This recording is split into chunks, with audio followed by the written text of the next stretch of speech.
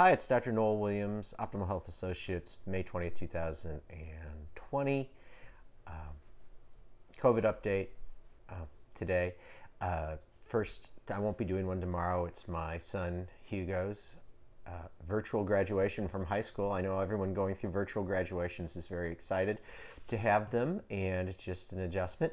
But that's him right here. When he's a little kid now, he's 18, going to go off to college, University of Chicago next year. We're all very excited for that. God willing, that will occur. So, hey, happy graduation to everyone who is graduating from high school, college, middle school, or anywhere else, graduate school. So congratulations to everyone and their families for supporting them. So COVID today. Worldwide, almost a little over 5 million cases, 323,000 deaths. The big thing in the world data is this was one of the largest days of COVID infections in the last 24 hours. It was over 102 or 3,000. What's happening is there's a shift now more towards Central and Central and South America, but the Southern Hemispheres now, which makes sense because they're going into their fall and winter. And so it would make sense that their cases are going to pick up. There's a lot more cases in Russia too. And so again, very normal and expected. Again, a little worrisome about the second wave, but again, we just have to watch and observe. Number two, the United States, we're at about just shy of 93,000 deaths, I think about 1.6 million or so infected. We had 23,000 new cases, I believe, in the last 24 hours. Again, as expected, running 20-some thousand cases a day. Maybe a slight uptick, but we just have to watch what happens over the next week and see if there's a little pulse up with a little more liberalization of staying at home. Oklahoma stats are pretty much stable. Not much change there. So what are we going to focus on tonight? Well, first we're going to talk about mitigation. The mitigation of disease events or disasters. So if we think back to what I thought we needed to do, and I think many of us thought who were in the medical profession and like the Save Our State people thought, we needed to really shelter in place pretty aggressively in February. Would have been perfect. And the reason that we were in a mitigation strategy even in February was because the 5 billion Wuhanese who left Wuhan between January 17th and January 23rd when they shut down Wuhan went all over the world. And so 34 of them, it looks like, were the primary spreaders of COVID, with some of the ones that hit Europe, Italy, Spain, and then went to New York with a more virulent genomic pattern. And there's always this debate where some scientists say there's a very clear difference in virulence between different genomic strains. And then in the United States, we kind of just don't make any comments at a federal level about this, which is confusing to me where everywhere else in Italy and Spain and China talk about the difference in virulence. And then we also had people came to Japan, Korea, and then eventually to the United States. So shutting off more people coming from China was actually probably a little helpful. What would have been more helpful if we would have realized the extent of the disease penetration in Europe, but we just didn't know that. And so if we could have cut that off a little earlier and then sheltered in place, which would have been going against everything Dr. Fauci said and everything Dr. Redfield said from the CDC, and doing that in mid-February would have been, I think, pretty spectacular in terms of limiting disease spread. But by the time March came and we started doing it, there was too much disease already in the United States, but sheltering in place did slow down the effects, because the goal of sheltering in place or mitigation was to prevent more and more disease hitting all at once and overwhelming the hospitals and then overwhelming ventilators. Again, there was flaws in that, as we eventually learned, because we were dependent on Chinese data.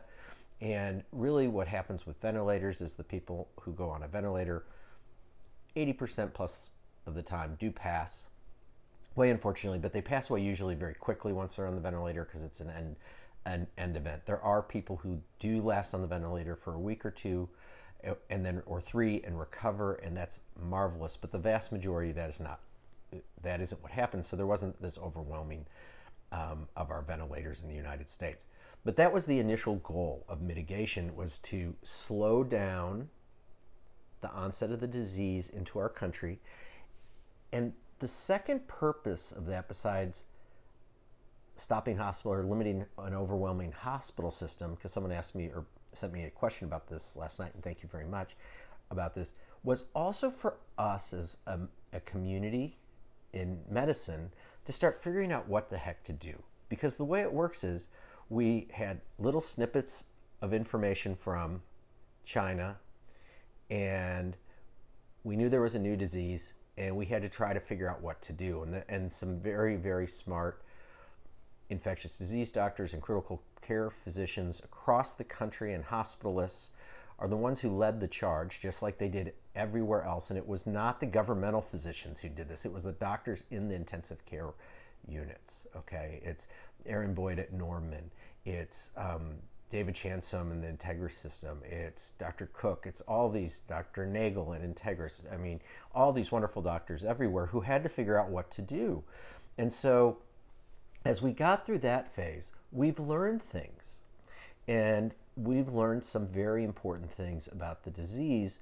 And one, how to manage it better. But two, we also have learned on who's getting it and who we really need to think about and who isn't getting it. So as we adjust now from a full mitigation strategy to what I'm going to always say is a normalization strategy, we need to alter what we're doing, because you can't stay in a mitigation strategy for 2 years. It doesn't work. You have to have normalization. People have to start working again. And I think one of the great things from talking to doing lots of telemedicine visits and people who are working at home, I think our society is going to completely change, and many, many people are going to work at home predominantly moving forward, which is wonderful. They're more efficient, they're happier, it's a big win. So we're learning lots of stuff, but the bottom line is we have to now start shifting to normalization, which means, hey, we have to be able to go out and go to the store. Now, I think with a mask. That may bug some people, but I think masks are still important when you go to the store. I think you need to go, if you want to go to a restaurant, you can go to a restaurant. Yes, you can have small graduation parties. And yes, you can see your grandchildren, which really sets people off for some reason.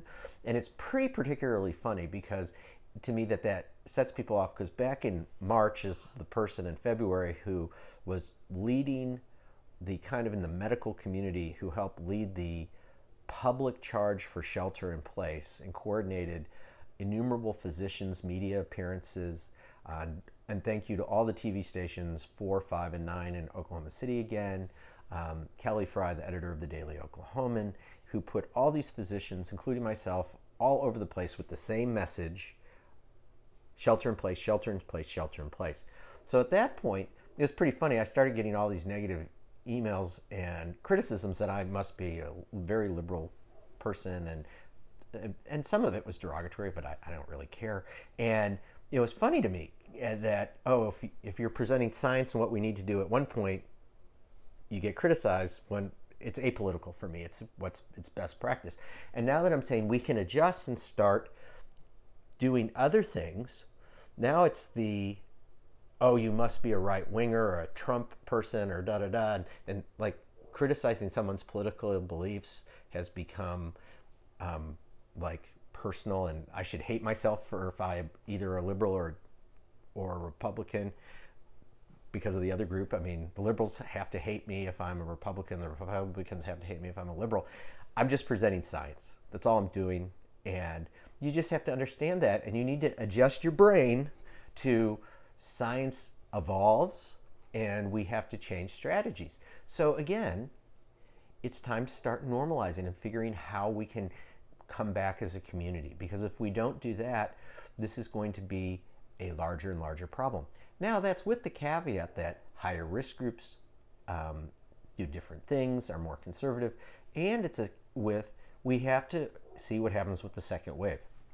If the second wave hits very significantly in the fall, we then have to go to a more aggressive mitigation strategy. Nothing we do now is going to affect that. It is going to come back in the fall or not come back in the fall. No one knows. I think we're all very suspicious in the medical community that it's highly likely to come back in October, November, but no one knows. But right now, that is independent of what we're going to do right now. So that's redundant. So that's what I just would encourage everyone to think about, that having an opinion doesn't make you political when you're just presenting science. Likewise, I've put every single article I've talked about online over the last 3 months. On Facebook. Or on Facebook. I'm sorry, on Facebook, on my Facebook page. Please go to the Facebook page. You can flip through it and you can find almost everything I've talked about. I put on some things again today to help people who are newer and act like I'm making this all up. I'm not smart enough to make everything up or anything really up with this virology stuff because it's so sillily complicated for everyone. And so, but you can learn about viruses and virology. And if you want to learn about it and you're not medical, just start at Wikipedia and just look up RNA viruses and start reading about them. And that makes it easier to start understanding. And you'll be like me. I did not remember a lot about viruses. I know about them some because of my job and treat them frequently, but I had to go back and look and read, and I really want to, again, he probably doesn't want me to mention his name again, Norman Imes, the brilliant critical care doctor and integrist, who got me started on RNA viruses and zinc finger proteins and understanding the whole thing. And so, again, it's a process of learning for everyone. So rather than getting upset and thinking there's these huge agendas, adjust the fact that things change. And we're going to keep on rotating recommendations based on different scenarios. So that's the focus tonight. Let's think about these things. And again, I had another YouTube video taken down on the 17th. So I think the drug that shall not be named is what I'm going to always refer to everything as now. So the drug that shall not be named, I did put some data out on it today, including the NYU study. Interestingly, the drug that shall not be named is mandated for every exposed person in India now. And so that's an interesting thing, that the rather, I think, robust and highly advanced Indian healthcare system, maybe not throughout the whole country, but at least in their metropolitan areas, has decided that this is a mandated thing. So again, it just shows that whether you believe the drug that shall not be named is good or bad, let's change to could be helpful, may not be helpful. And again, it is 1.2 cardiac events per 1 million monthly doses where you take it for the whole month. So it's a 99.999% chance you are not going to have a cardiac event if you're a typical patient taking the drug that shall not be named in a prophylactic situation or an early viral situation. There is no standard of care to ever check an EKG on someone before you start this medicine. So just keep that in mind. And again, our focus for these meds is primarily early use until we get better data. And once we get better data, we may say, oh no, we don't want to use it, or oh yes, we do. But remember, if you get COVID and you're me, a 55-year-old male, I have minimally a 6% death rate and up to another 15 to 20% hospitalization rate. So that is a lot. And if I get hospitalized, let's say, so 20% of us get hospitalized, 10% of us get, half that get critical, half that dies. That is a scary amount of health care to receive that costs hundreds and hundreds of thousands of dollars with permanent injury for virtually everyone who gets serious or critical care and who does survive. A 0.0001% chance for a cardiac event, or just about 1 in a million, is rather small, and 1/60,000th actually of the risk. So, you know, it's just crazy to me that until we have a better plan, that a reasonably safe drug combined with zinc seems to be rather helpful. But again, that's my opinion on it. And you don't have to agree with me. That's the beauty of being an American. So anyway, good night. Thank you. And thanks, Kathy Tavanello, for all your help and support and all the other nice texts. Thanks from the Duns today, Kevin and Jennifer. And a lot of people, there's too many people to thank. And so thanks to all of you who are supportive. And be safe. Good night.